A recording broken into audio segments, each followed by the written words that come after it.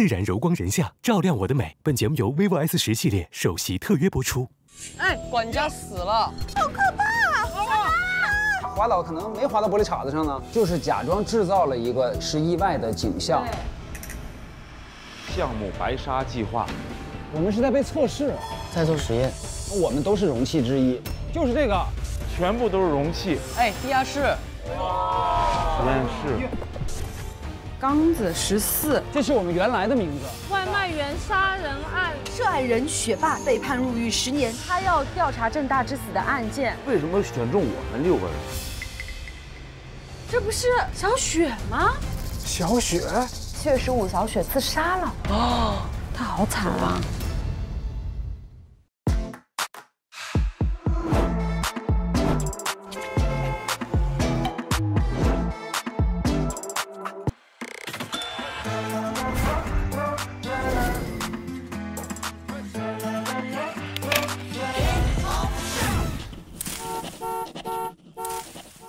本节目由畅爽开启新可能的可口可乐品牌独家冠名播出。自然柔光人像，照亮我的美。本节目由 vivo S10系列首席特约播出。玩剧本杀，下载百变大侦探 APP。本节目由社交推理 APP 百变大侦探赞助播出。每周5、12点看疯狂的 Shark Show 会员专享精彩未播。用最新移动端看奇异剧本杀，更多互动玩法等你解锁。关注奇异剧本杀iQIYI号，跟随鲨鱼车队一起找出真凶吧。上微博参与奇异剧本杀话题讨论，一起边看边聊。哇，还有东西，这啥？尸检报告书。哦。哇。啊，太离奇了。他好惨啊！他爸爸被误会，妈妈还生病。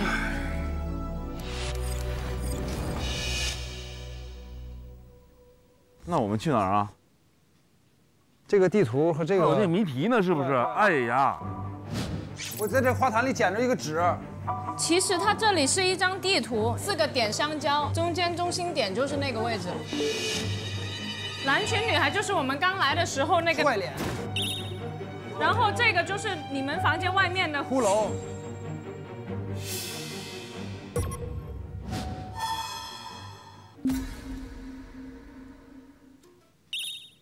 我告诉你这在哪儿，我找到了，在这儿。哇，走，我告诉你，拿。啊，这儿，快标，标上。杰里。3位路人行走在山巅，你记不记得咱们这两天走在哪儿看见一个大塑像，一个人的塑像，你记得吗？哦。再念一遍，什么3人什么？3人行走在山巅。嗨，这。嗨，这不这个吗？对。3人行走在山巅吗？把这个点记下来。就这儿了。就这儿啊。感觉咱俩能破一什么惊天大案啊！突然放这么个东西，还挺能挖宝啊。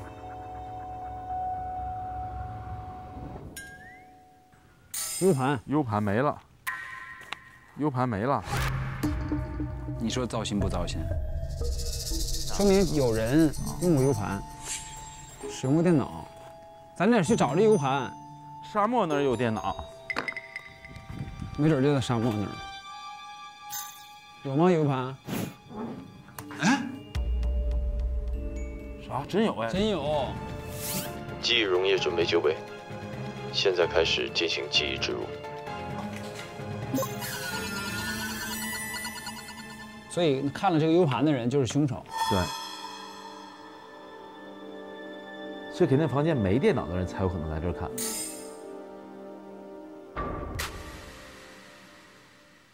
使劲搜证，等你破案呢。哎呀，接着找吧。这边都看过了，什么都没有吗？哎，这是一个线索吗？感觉。这有血迹。啊？这匹马原来是在这个房间的呀。昨天我跟大坤在这聊的时候，我还拿这匹马过来准备削它呢。最起码有血迹，说明他可能是拿这玩意儿给他砸死的，然后伪装成玻璃碎片给划的，伪装成了个意外。那就是凶杀案在这里发生的。行吧，走吧。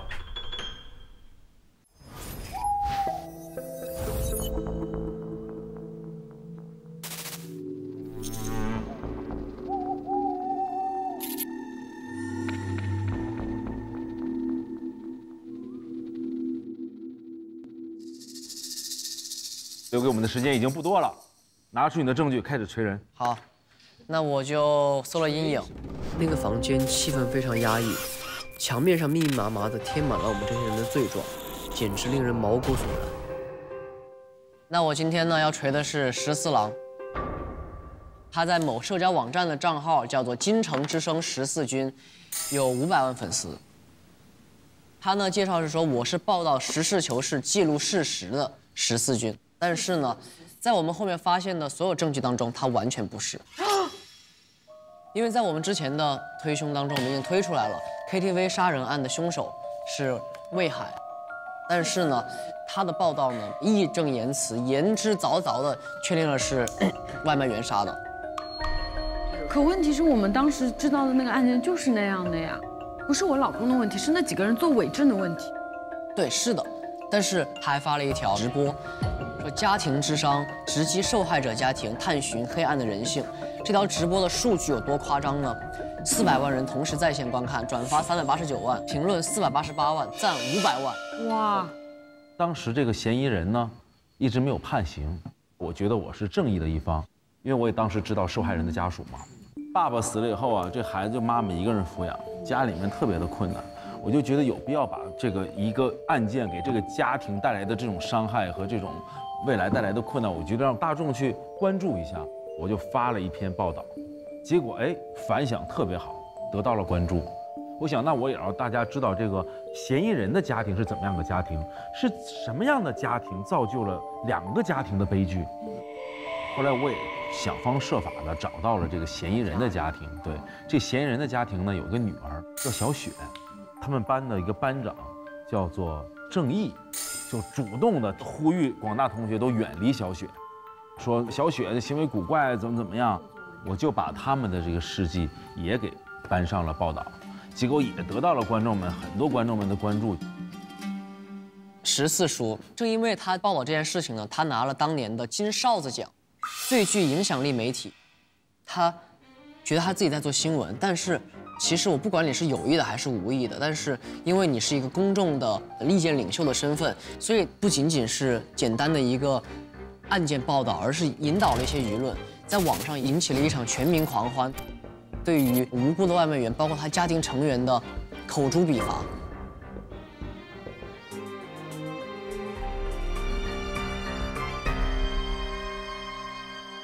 这里有一份报纸，这个报纸就是万众瞩目外卖员杀人案，判决结果出炉了。这是在小雪的书包里找到的。我们当时找到的时候，我们以为是一团废纸，但是没想到打开它是一个报纸。我们当时就觉得他的心绪肯定就是像现在揉成的这团纸一样，他是非常非常生气的。但是我们希望可以抚平他的这个伤痛，就是还原真相。虽然相关部门没有给出定论，但是14的报道已经让所有人都觉得他爸就是杀人犯，跑不了了。对。其实，在没有定案之前，我们其实不应该这么去报道一件案子。我写这个文章其实没有想推波助澜的作用，我只是还原事情，我的认知来还原，但是对整个事情其实造成了伤害。对此，我是觉得有些内疚，还是有些反省的。我们本意不是行恶，但是推波助澜了这件事。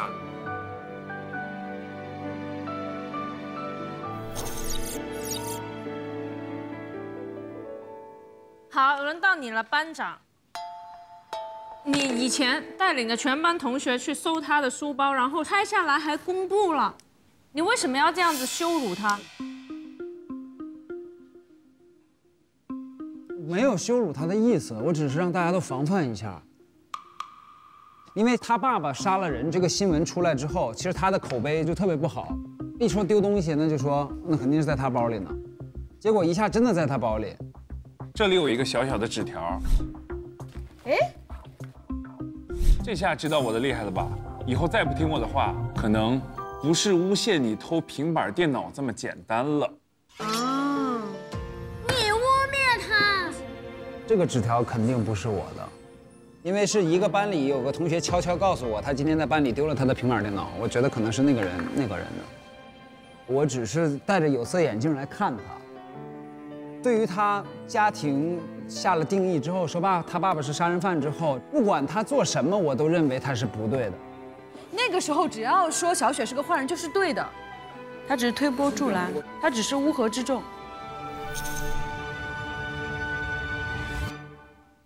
第二个事情，我们都知道小雪和她妈妈租了房姐的房子，但是呢，大家签房子合同都知道1年1签嘛，第2年涨点，奸商1个月一涨，2500、3000、3500、4000，到最后是6000，4000直接涨到6000，然后那个月别人就没有租了，他们就居无定所。你说说你为什么这么奸？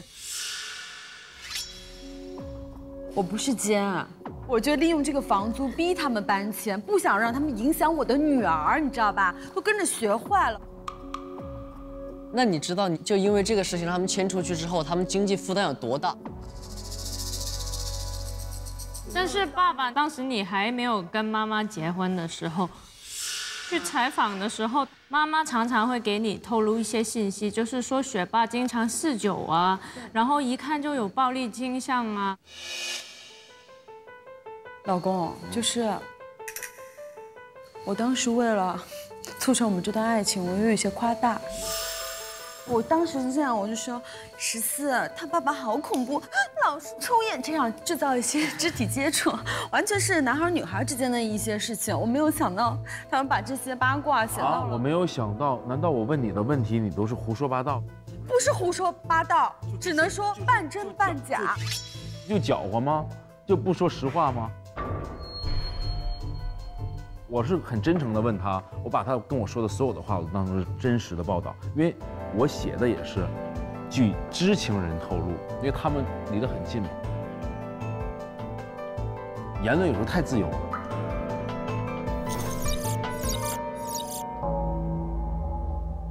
接下来我想问一下，小游，小雪15岁生日纪念合影，这个合影看上去没什么，但是希望我们是一辈子的好朋友。你们是很好的朋友，对吗？是。以前是。以前是什么意思？这就是小雪和小柔的聊天记录。他们本来是朋友，但是小柔就一直不理小雪。今天我们一起去书店吗？对不起，我没看到。下次吧。没关系，好呀，我们下次再一起去。我们一起写作业吗？我约了别人。好吧，你去吧。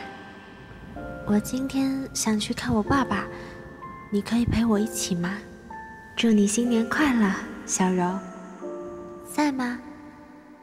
我妈妈去世了，我好难过，我好想我妈妈。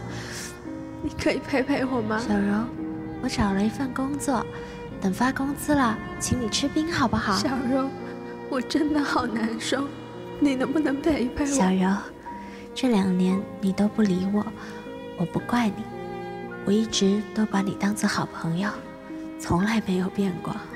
我知道你胆子小啦，希望你以后每天都开开心心的呀。我要开始新生活了，不打扰你了，让我们都跟过去说再见吧。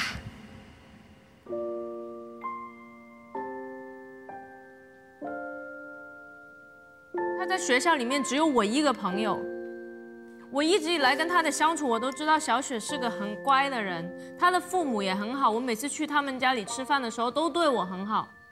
我只是因为你们每个人都是这样的眼光，妈妈又不让你又是这样，所以我才一直不敢为他说话。所以也怪你自己，你没有坚持。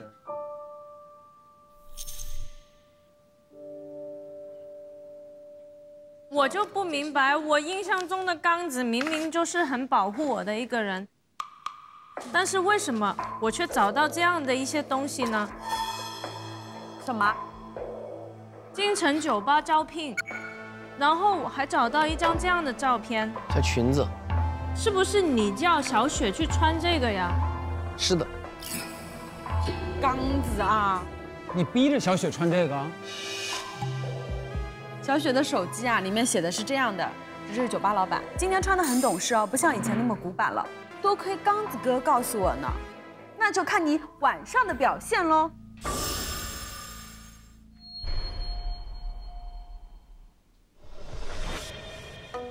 我是这样的，首先大家都知道我跟他很熟，他有一个特别好的朋友叫小雪，见过，但是也不熟。然后后来外卖员杀人事件知道他爸爸是嫌疑人之后，小雪就消失不见了。过了好多年，有一天呢，我遛弯的时候，突然听到一个不熟悉的声音，大声喊：“刚哥！”我说：“哎，这不是小雪吗？”然后他就走过来说：“啊，刚哥，我现在刚刚成年，我想找工作，能不能？”说你路子广，能不能帮我安排个工作呀？这个酒吧的老板也是我的朋友，当时我就心想，我说，哎，我说你这长得也算是亭亭玉立、出类拔萃，我说你不然你就去卖个酒吧。他去了之后，我还去给他捧个场，我就看我说，哎，这个小雪不行啊，我说你这儿业绩不好，因为他就穿一个那种高领毛衣，然后穿一个运动裤，我说小雪你需要改变，我给你来几件比较像那么回事的衣服吧。我就自己觉得非常好心的送了他衣服，到后来呢，果然业绩就变好了，然后后来就没有了。你不知道你无意中做错了什么。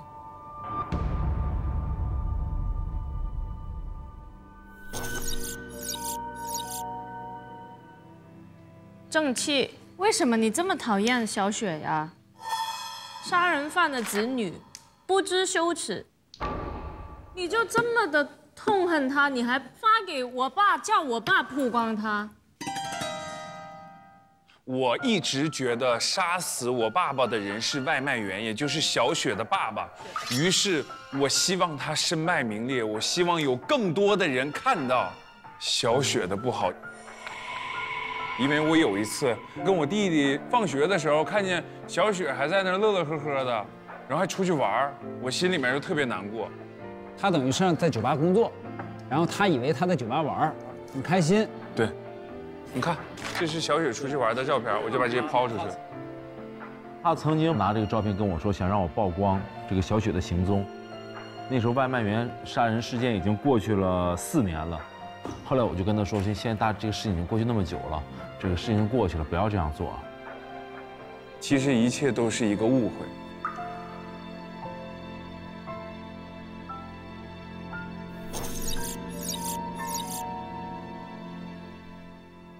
接下来我们去到向日葵的时候，整个房间其实都是非常清新，并且我们还在他们的房间里面看到了充满了希望、充满了能量，在阳光下可以无限发光的向日葵。整个的环境里面都是洋洋和小雪的照片，这个被洋洋誉为是被珍藏的时光，并且我们还找到了洋洋的日记。洋洋她身体不好，她坐在轮椅上嘛，所以可能从小没有什么朋友。但是有一天呢，搬来一对母女，就是小雪和雪妈。小雪就非常热心帮助她，还给她推轮椅，还说我带你去哪里哪里。他们就这样慢慢的成为了好朋友。过了2年之后，小雪就长大了嘛，也开始有工作什么的。她送了洋洋一个非常珍贵的礼物，是一台电脑。他说：“洋洋，你没有办法走到外面去，但是这个电脑可以带你去更大更广的世界，你可以研究你喜欢的东西。”洋洋非常喜欢一些科学技术类的东西。他治愈了他。然后有一天呢，他来找这个洋洋。小雪平时话不多，但是那天晚上的话像把一辈子的话都说尽了，他觉得很奇怪。第2天醒过来的时候，小雪已经自杀了。自杀了。在刚刚那个小雪跟酒吧老板说，刚子哥给我建议了，我的销量变好了。后面还有一个聊天记录，是一个未知的手机号码，在7月14号晚上9点跟他说：“小美女，既然这5000块钱你已经收下了，今天在酒吧发生的事，你最好把嘴闭严实，毕竟说出去对你也不好。”然后7月15号有一个她尸检的报告，初步判定该女性是自缢身亡，死前遭遇侵犯。哦。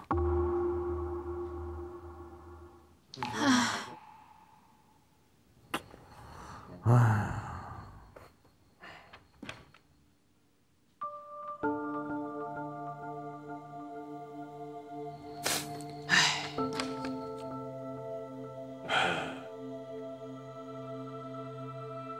洋洋，洋洋，小雪，等你病好了，我们一起去看外面的世界。我们去看满山遍野的向日葵。洋洋，对不起。小雪，谢谢你。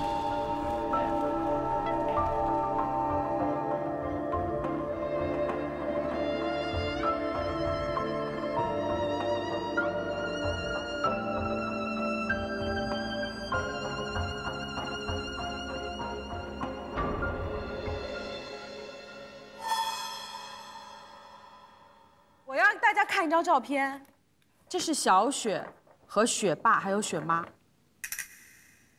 看左边这位老先生，哎，这不昨天的那个嫌疑人吗？哎，对。哦，对哦。包。哎，啊，这个不是清洁工。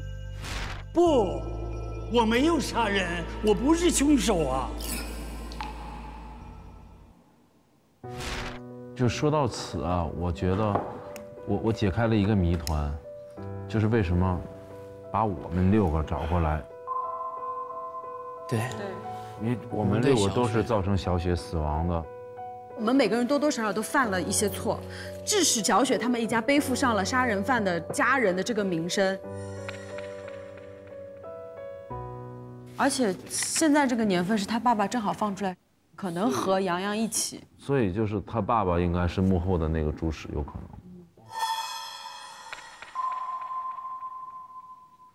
我在沙总房间门口的有个篮子里发现了一个马，然后这个马原来是在沙总的房间里的，他这儿有红色血迹，这个可能是他致死的凶器。然后我们再看一下尸体，尸体呢后面用这个玻璃片制成了一个被划伤的假象，然后伪造了一个案发现场。这其实是第2现场。所以他的第1案发现场应该是在沙总的房间里。为什么说在沙总的房间里呢？首先，我们今天通过房间里面的谜题，找到了一个小盒子，但里面没有 U 盘。那当时我们就在想说，那谁的房间有电脑？看看有没有可能是在电脑上。在沙漠房间里，我们看到了这个 U 盘插在电脑上，我们点开了这个 U 盘，就是我们在实验室看到的那个整个实验的真相的这么一个 U 盘。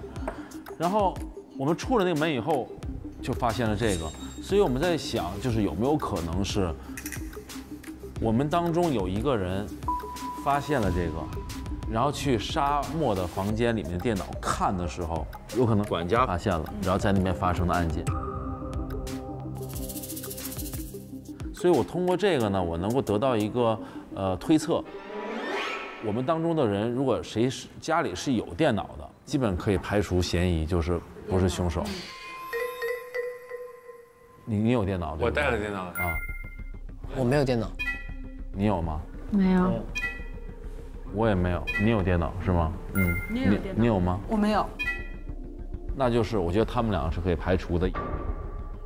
那我们4个其实现在是有嫌疑的。然后还有一个就是我们在尸体的身上收到了7个针管，那我们一共有6个人，他为什么要有7个针管？直到我们看到那个录像以后，发现还有一个0017。不对哦，0017应该没打。没有，你先听我说，7管药，但是有1管是没有打的，那6管都打空了。对，只有我们6个人为什么要准备7管药？管他在工作日志里面曾经说过提到过，最近发现0017号容器出现异常情况，可能产生了抗体，需要多加注意。所以他第7个是为0017准备的。我觉得可以这样推算一下，因为那个视频嘛，我们现在聊到那个视频。我们说一下那个视频啊，那个视频是22点50分的时候，管家去到了我们的房间的方向，紧接着23点整的时候，0017去到了我们的房间的方向，紧接着23点20分这个时间点，管家和0017一起回到了实验室的方向，23点35分这个时间点，是管家再回来了。对。那好，那我们现在在想有没有这么一个推测，就是他在给我们注射的时候，0017突然出现了。那突然出现，他没有办法，他可能要在我们身上谁要注射的那个药，又注射给0017了。所以那一针是用在了0017身上，然后我们中间有一个人假装被打了，对，有一个人反杀了，所以就没打那一针。没打。我觉得这个推测特别成立。可以。那我们现在推一下我们自己的时间线，好吧？好。那谁先开始？我是23点00，管家来我的房间。然后呢？几点走的呢？聊了5分钟之后，我就感觉我有一下真的扎痛，然后我就什么都不知道了。下面是我，你说。23点05，他来我房间，直接来。因为我住出隔壁，就隔一堵墙，完全顺着是吧？对，我们隔一堵墙。他来我房间，我就觉得很尴尬嘛，我说我上厕所。然后他等你上厕所。他等我上厕所等了5分钟，然后出来我就。我是23点12分，管家突然来到我房间，他要跟我闲聊，我就忍着困意跟他聊了一会儿。23点16分的时候，我说你赶紧回去吧，然后我就被扎了一针，然后后面我就什么都不知道了。我是本来昨天回去后睡不着觉，22点50的时候到大地房间跟他聊，问问他说是不是你。22点50，对。然后22点55，我和大地突然听见门口有动静。因为他的手脚被绑住，所以我到外面看了一下，没有发现人。10点55，如果有动静的话，很有可能是管家过来了，想打我们。对。而且，他要是打针，他只能当着一个人的面打，他不能双打。对。然后去了小柔那儿了。咱别急，咱们推啊。23点35的时候，我就回到自己房间了。23点40，正在洗漱的时候，突然管家来找我，跟我聊了大概5分钟，他就拿出来一根针，咣，扎我，我就晕过去了。我前面的时间跟那个三哥是一样的，我是可以顺着三哥这个时间往下走的。23点46，我睡不着。然后突然门开了，管家进来给了我一针，我就什么都不知道。这么粗鲁，没跟你聊，直接进来就来一针。没有，因为我都绑着呢，可能想给我个干脆的。那你呢？23点51，管家来我房间闲聊了一会儿。23点56，给我来了一针。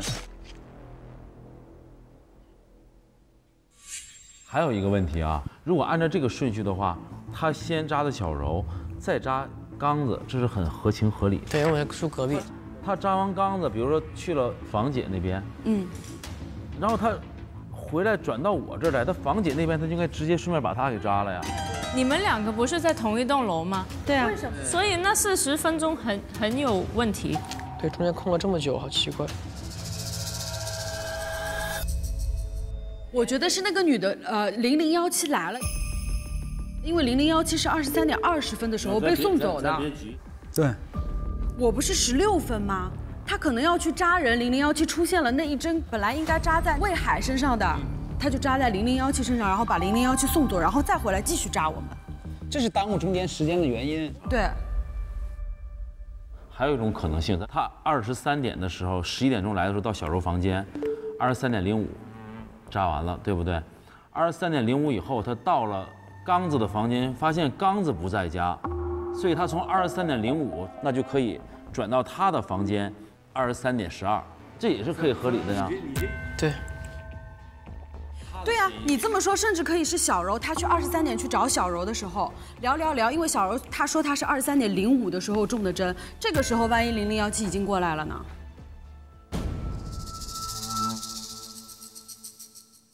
但是我觉得不对，你想想，他不可能看着我们任何一个人没有被扎了，然后他走了，他不可能没有用完他那6管药的时候就已经死了。什么电脑不电脑，这个我觉得我们的智商不至于不懂得怎么去嫁祸别人吧。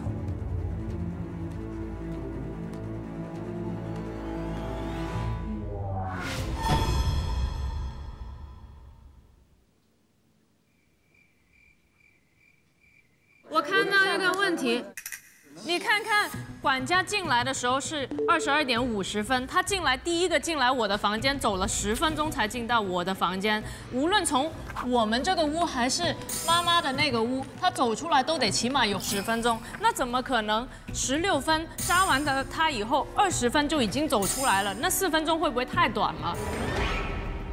妈妈的门离那个口很近，你那楼远。不用推了，我已经推出来了。你看，你10分钟进来我们这儿，然后那个00172300进来，他走10分钟到我们的时候，刚子就打完了，刚好就是2310打完，然后他就扎那个0017，然后跟他一起走出来，又走10分钟，2320我们看到他走，所以根本就没有打过房姐。但是不对啊，如果你想啊没有找到我，那他这个人就不找了吗？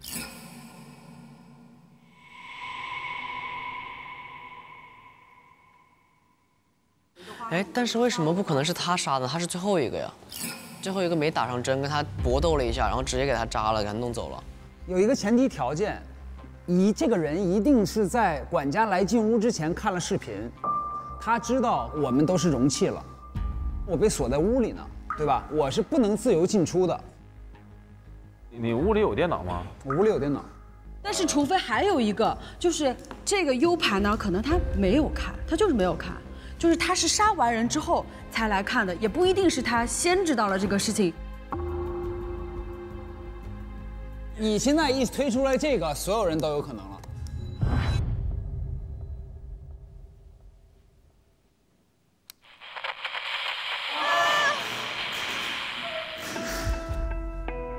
时间差不多了，该交出凶手了。用绳子把你们认为是凶手的人绑在这个椅子上。好，来吧，投凶吧。我就是12啊，但是你想啊，他是23点35回来的，他走到14的房间用了多久呢？昨天要是有你这个挣扎的劲儿，我觉得也不至于被投出来。哎，我想想啊，他如果要不在的话。三哥，你就是输怕了，你现在有点犹豫不决。是输怕了，因为平时你就按你的这个直觉，我觉得问题不大。好，来，3、2、1，哎，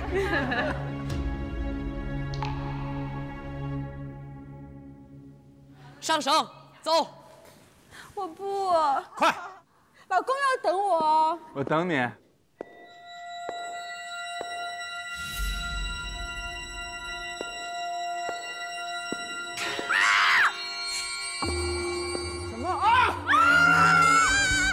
好了，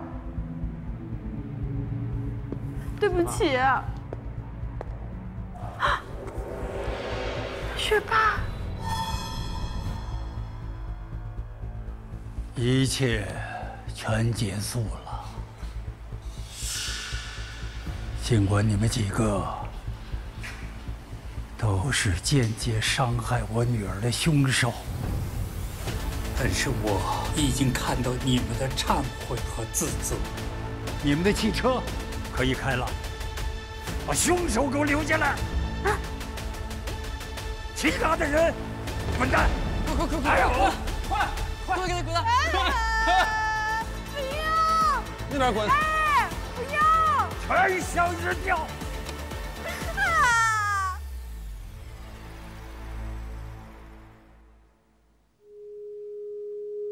对不起，我们错了。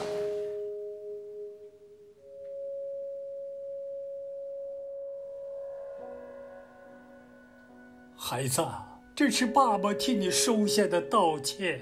爸爸希望你能够得到一份安宁。我希望他身败名裂，在网上引起了一场全民狂欢。我就利用这个房租逼他们搬迁。不管他做什么，我都认为他是不对的。但是正义和良知会让他们忏悔的。对此，我是觉得有些内疚。我本意不是行恶，所以怪我呀，所以也怪你自己，你没有坚持。其实一切都是一个误会。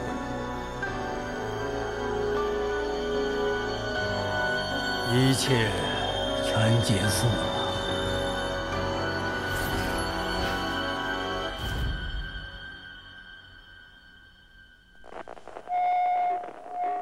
米历2031年7月16号，有关部门接到5名涉事人员报案，赶往金沙湾内一座秘密的私人实验室，发现了2名死者、1名被绑的犯罪嫌疑人以及30位容器。经确认，2位死者分别是洋洋和学霸。洋洋系他杀，学霸系自杀。根据现场遗留的一整套证据和自白书，学霸承认和洋洋为了替女儿小雪复仇，滥用科学技术。虽然查清了当年的外卖员杀人案。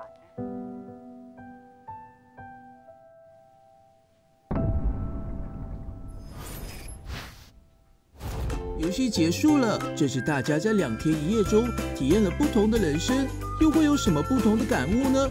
让我们一起进入复盘吧。好，欢迎各位玩家。现在大家有没有就动摇的，觉得不是方介的？完全没有，完全没有，不可能，这么坚定啊！那我们的真凶是谁呢？我们的真凶就是随时随地线上约本，为你精选超多剧本，下载社交推理 APP 百变大侦探，带你一起发现真凶。真凶就是房姐。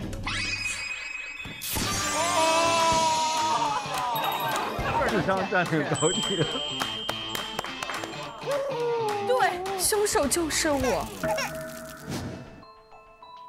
23:05，0017在我门外塞了一张纸条，我开门刚想追出去，就看到管家抓住了他，并把他带走。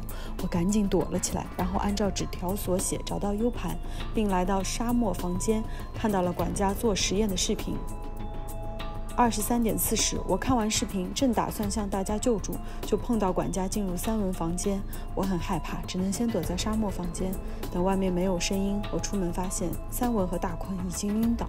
于是我躲在门后，趁管家返回时，用重物从后面袭击了他，将他拖到管家房，并布置出意外死亡的假象。我要说一下我今天的心路历程。来吧。我想起我们这个节目第1集的时候，我拿的就是凶手。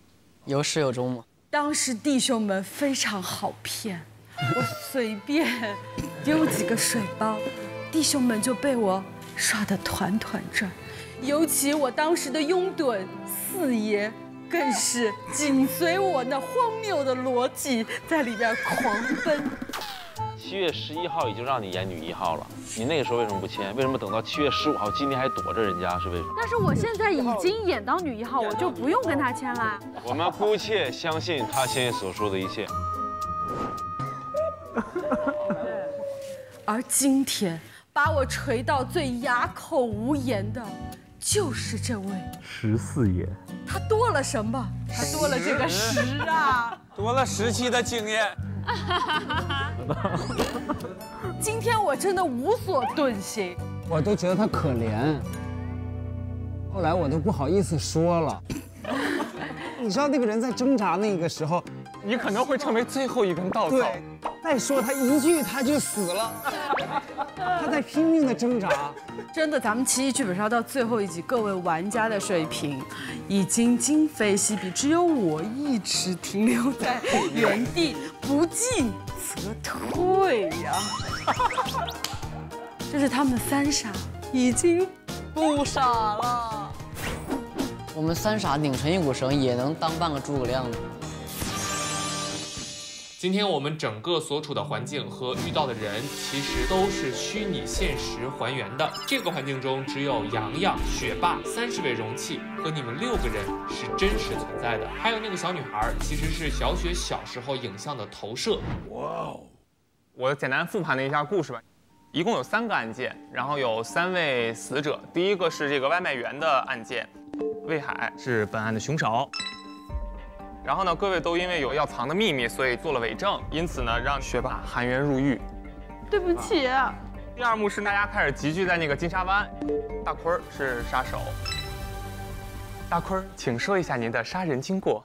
其实 KTV 那会儿我就要动手了，不是开始说有个小孩掉了个包嘛，那就是我撞到了那个外卖员之后，我的刀掉下来，我不敢说呀，对吧？我说我掉了个刀，那肯定是出问题了嘛。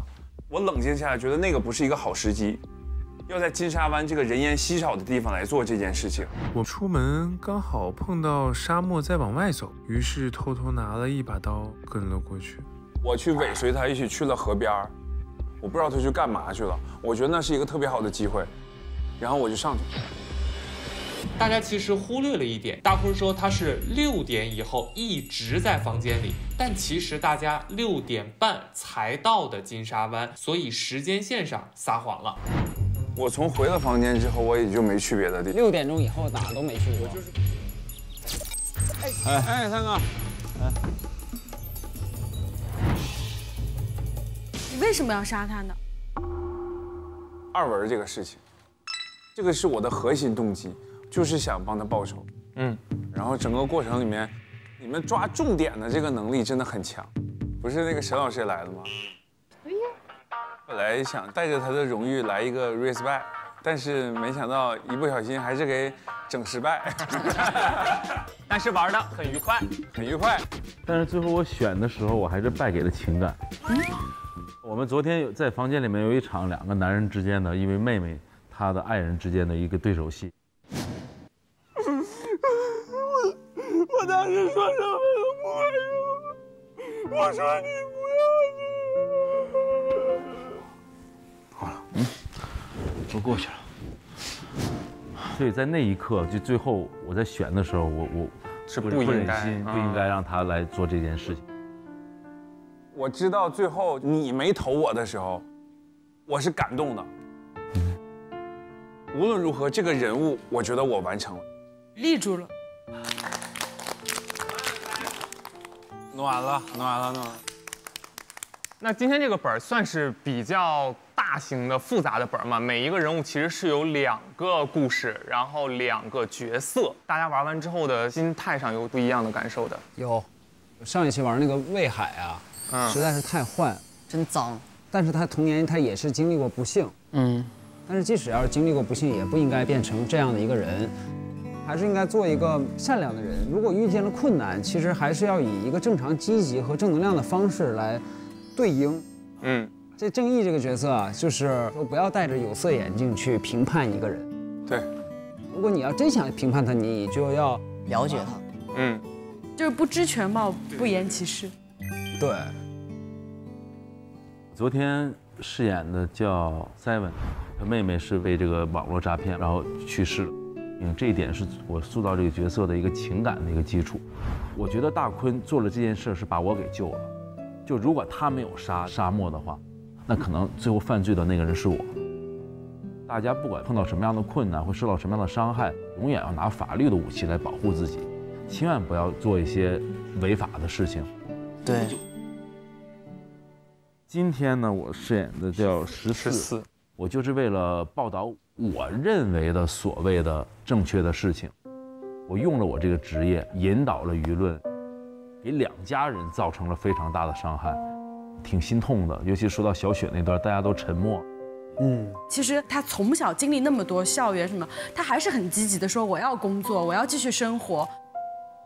可是就是这个世界对他非常的不公平，最后他其实也是一个现状，就是经常网上会有人说，你女孩子穿衣服穿得比较清凉，你就活该被侵犯，因为你自己选择这么穿，完全没有道理，好吧？我穿的多穿的少，这是我自己的选择，我对美的追求，这是我的审美，而并不是那些想要作恶的人对我带来伤害的理由。对，发生伤害是因为人坏。对。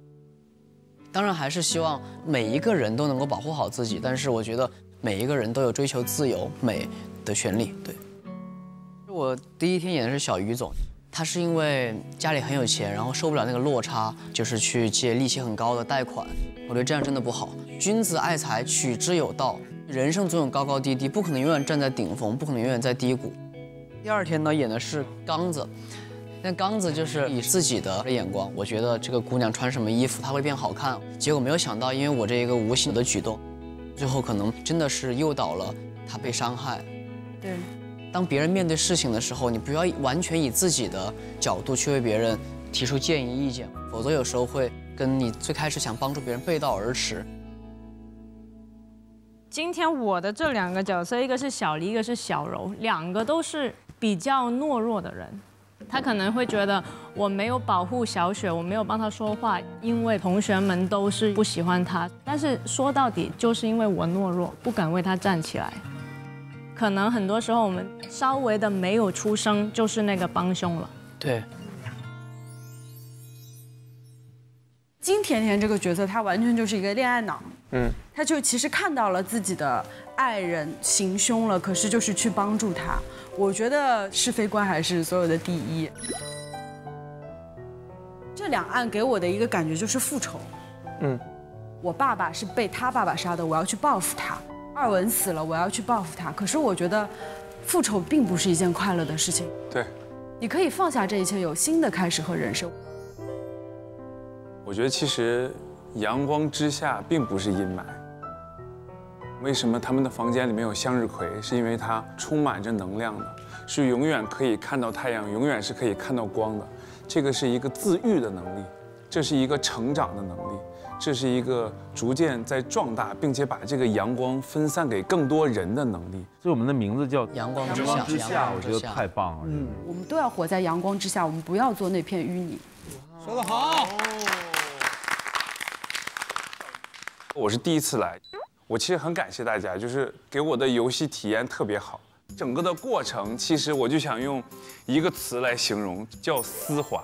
丝滑，很舒适的，整个享受这个剧本杀的过程。因为其实有的时候，我们线上和线下，就是你可能再熟的人，我们玩完一个本之后，那个感情是不同的，把我们之间距离拉近了，它会延续。剧本杀真的是一个让你知道原来身边的人这么可爱的一个东西。哇哦，我觉得太棒了。好，那接下来要评选出我们本季的最后一个 MVP。哎，怎么歌已经有一种胸有成竹的感觉，哥。没有。来，3、2、1，请投票。哥，涛哥2票。其实我也想给海涛哥。这一期真的最沉浸的就是海涛，所以我的选择是海涛。不要以我这个3文的这个角色的情感来说，我这个送给海涛。鲨鱼徽章。啊！哎呦，别！第一次来，咱们留个纪念。我下一季有时间再来玩。别，这多不好啊！这个。哎呀，要纪念吧。荣誉还是你们浩哥和整个团队的，我只是带点小纪念品回家。因为你知道，梦辰说他就是想赢一次。感谢。好，那最后一期的我们 MVP 评选完了，也非常感谢呢各位玩家沉浸式的游戏体验，以及在我们镜头后面的所有编剧和导演团队的认真写本。同时呢，也要感谢我们最后一期的场地提供方桐庐富春江慢生活区放雨空综合体及流云香树提供的场地支持。这里呢山野烂漫，抬头便是江南美景，欢迎大家随时来这里体验。刷本不拍照，白玩这一票。让我们用 vivo S10系列手机打卡自拍吧！3、2、1，鲨鱼车队快乐加倍 ！Good。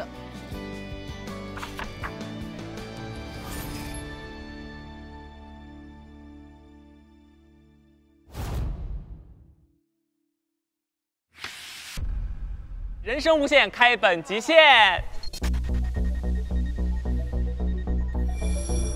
3个月的时间，鲨鱼车队9次穿越剧本大门，闯进剧本杀的奇妙世界。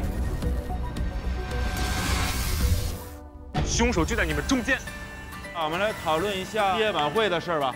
压轴作品《最初的拥抱》，好兄弟，讲义气。Yes， 都是从书中来到这个世界的。美，公主美。不要啊！鼓励一下，鼓励一下。太不错。 车队每一次都满员出发，18位拼车好友，个个都是社交天花板。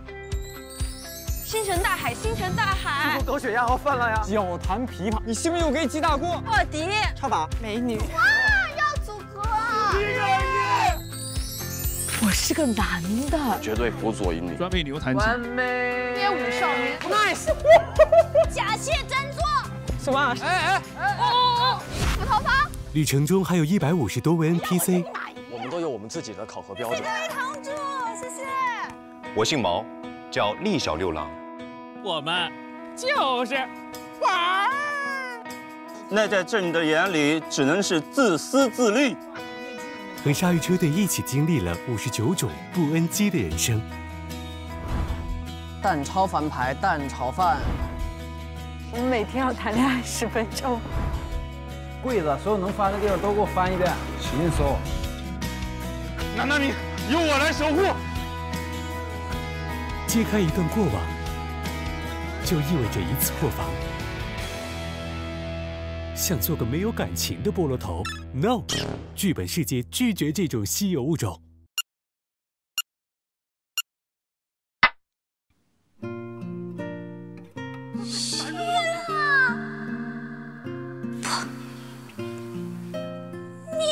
不是我的徐郎亮，好感人哦。好难过。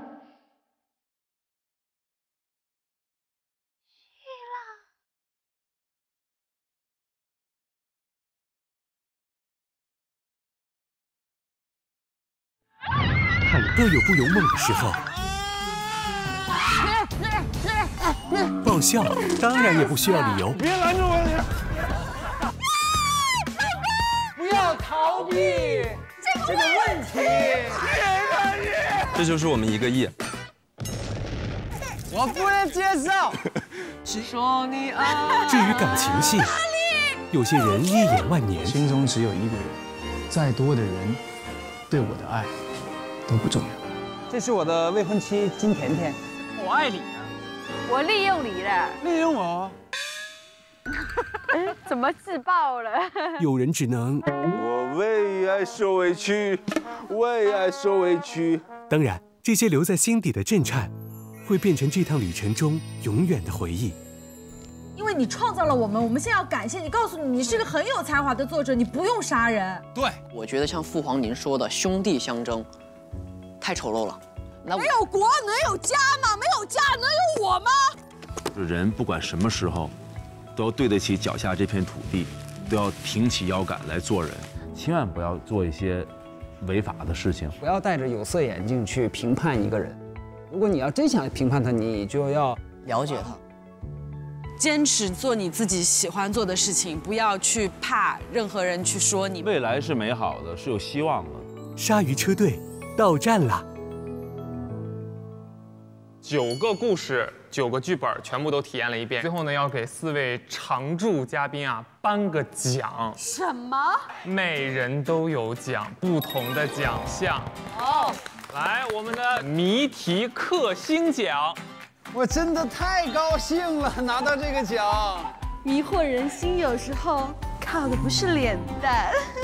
感谢这个奖，我觉得看完了刚才的 VCR 以后呢，我相信后面我拍戏的机会也不会太多了，然后我会珍惜这个综艺节目。爸爸妈妈，我做到了，我给我们王家长年了。这个牌子啊，其实是一张兑奖牌，哦，但是其实不是现在对，是到时候等我们的那个节目播出之后呢，我们可以在微博上面看一看各位获得的奖品是什么。不会是一个需要解谜才能打开的本季的酬劳吧？那真是太棒了。那么本期剧本杀呢，到这里就要结束了。青山不改，绿水长流。祝愿大家呢，日日开启新可能，不断解锁新旅程。最后，我们来一起开罐收官可乐，畅爽开启新可能，人生无限，开本极限。我们下一期再见，再见，拜拜，谢谢大家，谢谢每一个人。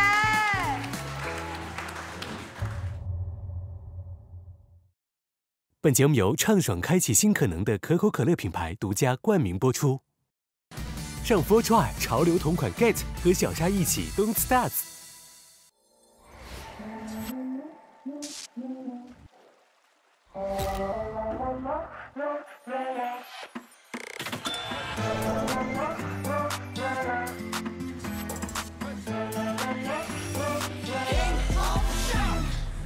字里行间透露着什么线索？欲言又止是谁躲在角落？别错过蛛丝马迹，反复斟酌。来爱奇艺娱乐淘 Live 明星私人漫直播，陪你看奇异剧本杀。来随客 APP 搜索猜凶赢赏金，参与竞猜，奖金签名照等你拿。解锁100种追踪方式，你的私人定制尽在爱奇艺综艺。上爱奇艺泡泡 APP， 沙圈有话说，等你来上车。电视大屏看爱奇艺就用奇异果 TV。来爱奇艺拍小视频，鲨鱼车队专属角色等你来解锁。用奇异 VR 玩游戏，极致沉浸的实境空间。剧本杀社交新潮流，上爱奇艺小说 APP 玩互动剧本，解锁你的无限人生。爱奇艺微博、微信搜索豆芽表情，获取奇异剧本杀同款鲨鱼表情。来爱奇艺八搭玩转剧本杀有奖话题，赢惊喜礼物。打开爱奇艺 APP， 搜索鲨鱼红包，参与节目竞猜，最高88元红包等你拿。上微博搜索奇异剧本杀，观看更多节目精彩视频。百度搜索奇异剧本杀，观看更多精彩内容。夸克新生代智能搜索，文字搜、语音搜、拍照搜，搜啥都准。来新浪新闻客户端，解锁更多精彩花絮内容。登录凤凰新闻客户端，看更多节目有料新闻。速率充电满电推理就是 MVP。感谢百度 APP、新浪新闻、通晓仙、网易新闻、天翼视讯、全球新榜、5月爱推理、扎克、鱼罐头、速率、美美娱乐、橘子娱乐、17 APP、观众网、西半球 APP、新鸟课堂、飞熊 APP、影视头条 APP、沃音乐、小鱼 APP、江西新闻、中华万年历、爱回声、味饭 APP、防天下、非凡娱乐、360娱乐、一点资讯、一直以为时光、鱼老人、凤凰网、怪兽充电宝、北京头条、斗牛 APP、独角秀 APP、小雨科技、想见你 APP、跳跳 APP、大比如 WiFi 万能钥匙、中国新闻网、中国青年网、中国网、新浪网、中华网、环球娱乐、西瓜子、黑鱼、味鱼、水鱼、智谷、成果娱乐、盖饭娱乐、苹果娱乐、全新娱乐、接电、优飞浏览器对节目的大力支持。赞赞赞！